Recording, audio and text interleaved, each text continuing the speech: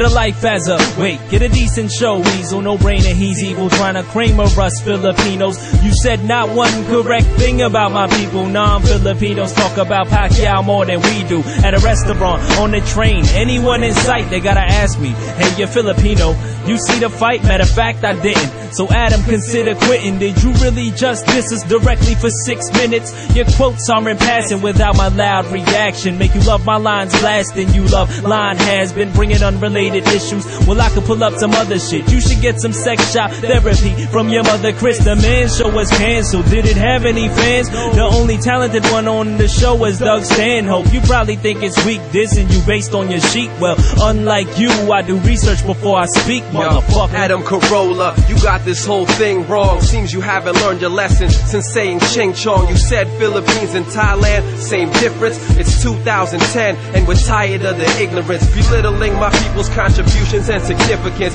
all over the world and the country that we're living in. Start with my people in healthcare alone. See us working in the hospitals, anywhere you go. Engineers, educators, blue-collar laborers, artists, athletes, soldiers, and entertainers. Manny's just one, right now the most famous. Of course, we're all proud of one of all time's greatest. So Manny prays the chicken bowls because he's superstitious. You delayed your son's birthday to avoid 666. If Pac's all we got, he'd be elected in a landslide. That's how he lost in 07 when he ran. Get your facts right. I'm hearing all these idle folks crying while we fighting for. It is just some kind of joke. Let us slide it go. Scared to criticize or go against these very type of folks, cause their skin is white like snow. You will opt for silence, whoa, for this guy who chose the honest role, who's apologized before, but now the sex reprised his role. At times we froze in silence, but I promise that this time we won't. Not with lights of buying folks to mobilize and fight for those who can't speak or can't leave. Same place he's mocked for the shock and some laughs. Be attacking an athlete,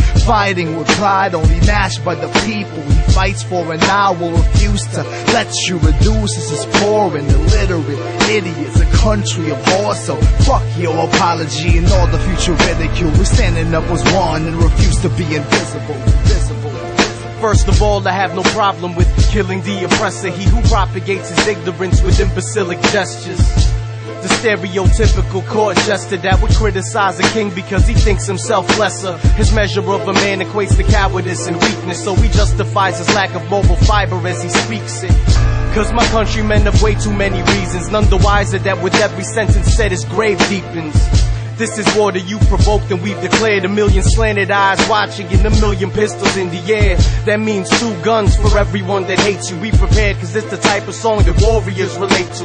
Our callous hands will strangle you and break you. And if your family's beside you, we can't help it if we mistake you. Blinded by your anger that was guided by your words. This is just a fraction of what you deserve. Justice is served.